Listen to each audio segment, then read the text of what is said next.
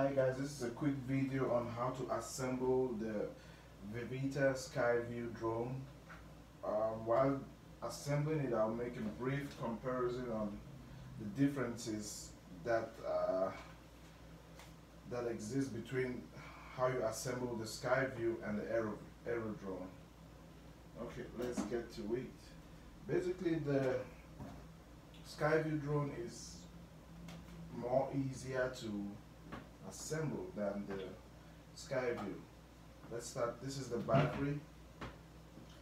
I think it is the same battery that the AEROVIEW has, but this one has just been fitted in this cover so that it makes it easier for you to install. So you just slide it in and push it out when you want to charge it. So it just goes underneath there, and to take it out, just give it a hard push and it comes out. So that is how you install the battery to the SKYVIEW.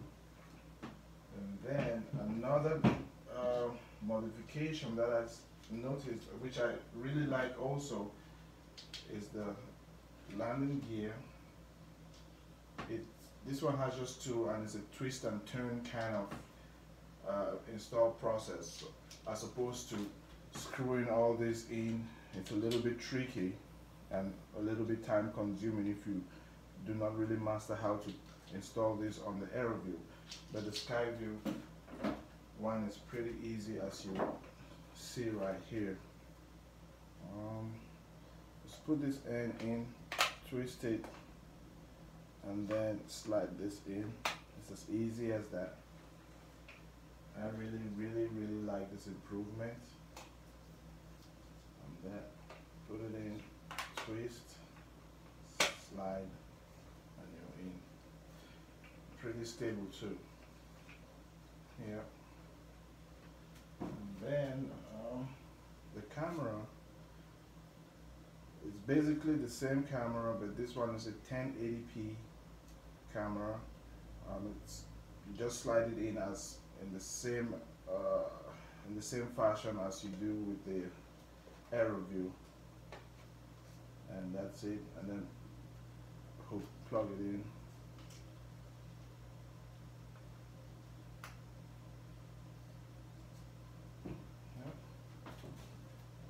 And with the propeller protector, it's easy as well.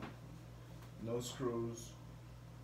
Just slide it in, and that's it. To take it out, you have these two flaps here. You just push them down. I don't know if it's very visible, these two. Just pull it down and take it out. So that is quite neat. I really like that, as opposed to the AEROVIEW where you had to screw it in and a little bit daunting, and then to push the protector in was a little bit difficult. But as you've seen with the SKYVIEW, it basically just slides in, and that's it. Let's do the other two.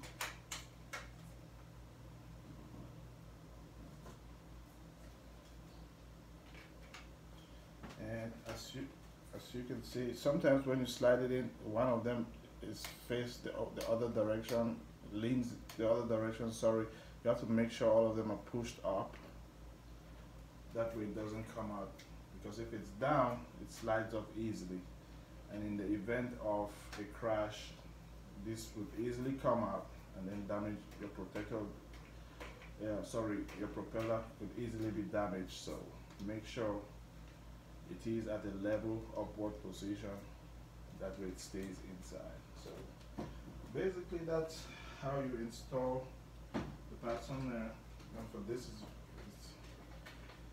for the remote control, is very easy. Just unscrew this, and this one has a push button, push it up and down.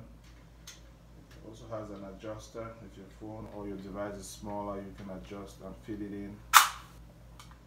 This is pretty neat.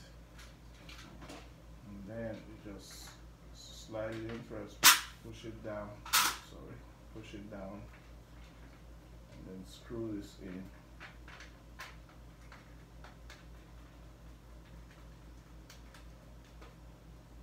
Okay, and basically that's how you set it up. The remote control are pretty much the same, but some of the positions have just been switched around. So, and the speed is right here, the trim, and all the calibration and all the other good stuff are over there. So I'll make another video on how to use this properly, and please subscribe. If you have any question, feel free to ask, and see you on my next video. Thank you.